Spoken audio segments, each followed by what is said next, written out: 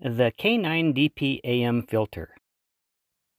To assemble this kit, I first have to wind two toroids.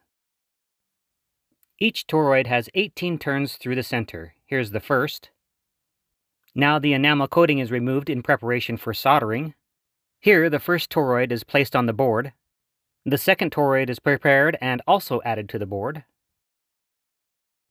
3 capacitors go here, an 820 picofarad cap, a 470, and a second 820. I'll use tape to hold them in place, flip the board, and solder in place.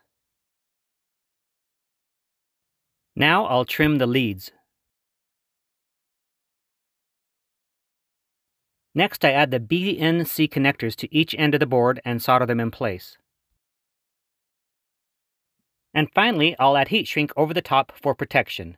It's now ready for a field test.